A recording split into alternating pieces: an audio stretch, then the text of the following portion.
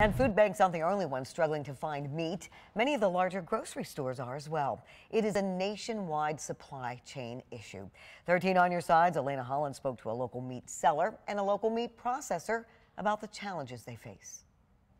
Oh yeah, beautiful. At Sobeys Meat Market, So this chunk is the chuck.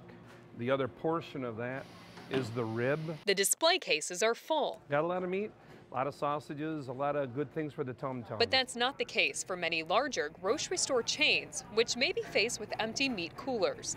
And at points in the past year, owner Tim Sobey says certain meat cuts have been hard to come by. For a while it was getting ribs off from pigs because they didn't have the manpower to separate the rib away from the loins. Now the big challenge lies in the processing part of the supply chain. It's been a struggle. Carl Jones, the owner of Jones Farm Market, harvests the animals live, processes them, ages, and sells the meat. Everything is done right here. But they are booking processing 12 to 15 months out.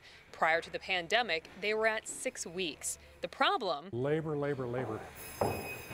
Jones says they need immediate help. Plus, the experienced processors are aging close to retirement. So it's kind of a dying business in a way, but it's a business that we need desperately. He hopes consumers would reach out to local and federal government to encourage help for the meat industry. We're all pushing as hard as we can, but we're getting tired.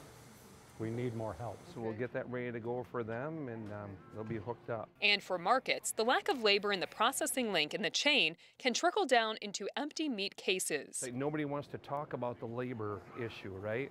But that is the biggest thing to get the economy back going again, is we need people to get off their rump roast. Elena Holland, 13 on your side.